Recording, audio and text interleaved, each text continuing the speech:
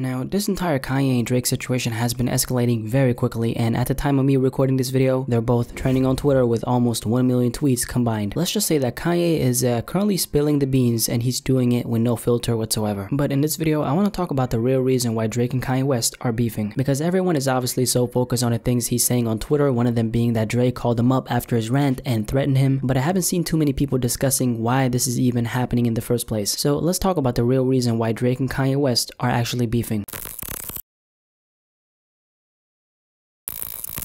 So to answer this question, we gotta go back to when Kanye was recording 808's Heartbreak in Hawaii back in 2008, because that's pretty much the start of their friendship. Drake was a new name in the game back then, and according to Drake himself, Kanye was hands down the most influential person in his life as far as a musician went. Regarding that, this is what he said in an interview with MTV back in 2009. "We always took the time to listen to Kanye's music and appreciate it beyond. We searched the samples and find out where his inspiration came from, because he has one of the best ears in music, period. He knows how to recognize great music that's not his. He knows how to utilize great sounds and great music. So before I met him, I had the utmost respect for Kanye West. I'd even go as far as to say he's the most influential person as far as a musician that I'd ever had in my life." And that same year, before Drake said this, he released his So Far Gone project, where he made sure to show the level of appreciation he had for Kanye by rapping on one of his instrumentals from 808's Heartbreak. "Why do I feel so alone? Like everybody passing through the studio is in character as if he acting out a movie role." Even before this, he also rapped on the Barry Bonds instrumental from Graduation. "It's what y'all all been waiting for, ain't it? Your weekly entertainment. For me to get a hold of this beat and go ahead claim it." Ye was also the director for the Best I Ever Had music video, which was actually his first breakout hit. Now, although both of them appeared on 2 songs together in 2009, one of them being Forever and the second one being a song titled Digital Girl by Jamie Foxx, their first real collaboration was when Kanye produced and wrote the melody for Find Your Love that was on Thank Me Later.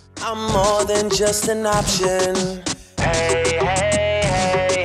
Refuse to be forgotten." Now, regarding this collaboration, one thing Kanye said was that he was fine with writing the track for Drake, but that was only until he got too big. Now, I think you know what this means. This was the point where Drizzy was no longer the little homie who was inspired by Kanye. He was actually coming for the throne, and coincidentally enough, he did mention in an interview how he wanted to not only be as good as Kanye, but actually surpass him. Let's talk about the first official public diss that came from Drake himself. In an interview with Tim Westwood TV back in 2011, where he was talking about a supposed album that was in the works with the one and only Lil Wayne, there's a part in the interview where he sneak disses both Jay-Z and Kanye, alluding to the fact that they might have stolen the idea behind creating a collaborative project. I mean, you know that we still gotta do that album. Yes, you've still got to do that some album. other guys are coming out with the album too. There's 2 other guys that are coming out with it together. As you could hear, he mentions 2 other guys making an album, and then he says this. 2 other rappers that are coming out with an album together. I don't know where they got that idea, but...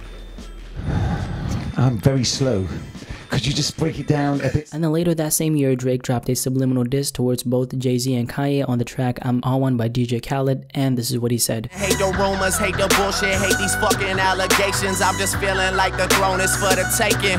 Watch me take it. Hate the rumors, hate the bullshit, hate these fucking allegations. I'm just feeling like the throne is for the taking. Watch me take it." And then of course, watch me take it, meaning watch me take the throne, aka watch the throne. As you can see, we went from Drake being this innocent rapper that was coming up, who saw Ye as his #1 inspiration as a musician goes, to then Drake having Kanye writing the melody for one of his songs and also producing it, to now dropping subliminal disses talking about watch me take the throne. Ooh, let's just say that shit changed quickly, but let's keep talking. So another thing that also made this entire situation escalate was Drake getting removed from All of the Lights. All of the Lights is of course a track from My Beautiful Dark Twisted Fantasy that dropped back in 2010. A couple months prior to the project dropping, a snippet of the song leaked on the internet. "Bad decisions, good intentions, man, I'm riding Weezy with me. I just left out of the strip club, made 5,000 look like 50. And when the final version of the track actually came out, Drake's verse was nowhere to be found. Regarding him getting removed, this is what he had to say about that. What I wanted to ask you about was All the Lights. Like, we had heard a leak of it and you were on the record, and then the final came out and you weren't on it. Do you know why you weren't on the final version, and do you feel a way about it? No, I mean, Kanye's creative process is ever changing, you know. I mean, he's one of those guys. We make music differently, you know. I make what comes to me, and I hate changing it, you know, whereas Ye'll change something 30 or 40 times to get it perfect. And I mean, it to each their own. And you know, the change was to put all those people on it, and I wasn't one of them. That's, you know, it's completely okay. I think you and me heard the same thing. I mean, Drake was obviously feeling some type of way because his role model in music decided to remove his verse from the original track. As a young and new artist coming up in the game, he'd be shooting himself in the foot by expressing his true feelings about that. This is something that definitely stuck with him, and that's why exactly 6 years after this, Drake returned the favor by removing both Kanye and Jay-Z from the original version of Pop Style from Views. Regarding the reasoning for why he did it, this is what Drake said. It was really, I just was trying to get Ye on it at first, and Ye just sent it to me like that, like, yo, Jay kind of just did my first few lines for me, and he was just here, and that's how we, you know, flexed it. And then he continued and said this. I just dealt with it accordingly, and, you know, it didn't exactly play out how I would have wanted it to as far as, like, you know, business or whatever goes. So I just figured it would be easier to go with my version. Let's not forget that Drake is a very calculated person, and I really believe that he did remove both of them from the track as him returning the favor to Kanye. And also, one interesting thing about this is when Drake was talking about this, Drake was only concerned with making sure people knew how much Jay inspired him as a way to pay homage, and funny enough, Kanye was left out of that conversation. I've expressed my admiration and respect for Jay countless times. That'll never change. We just fall on opposite ends of the spectrum when it comes to the rap world. And then moving on to 2013 when Ye was performing in OVO Fest, and he paid homage to Drake, saying that Watch the Throne would have never happened if it wasn't for Drizzy. Yeah, Ho would have never made Watch the Throne if this nigga wasn't putting pressure on us like that.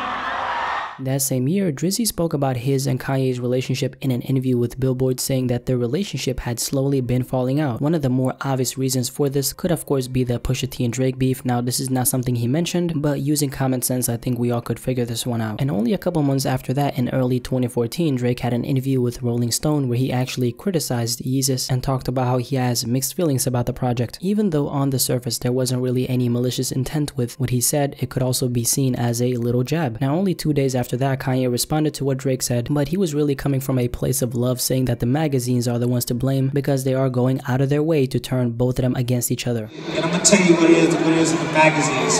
They always be trying to pit niggas against each other, and that ain't going down no more. After this, a couple things happened, one of them being Blessings, which is a song by Big Sean that both Kanye and Drake were featured on, and then Ye also mentioned a supposed collab project that was in the works with Drake. And then a year later, Drake released Summer 16, where he was playfully mentioning how he had a bigger pool than Ye. Now let's move on to the more groundbreaking things that happened in their beef that escalated things rather quickly.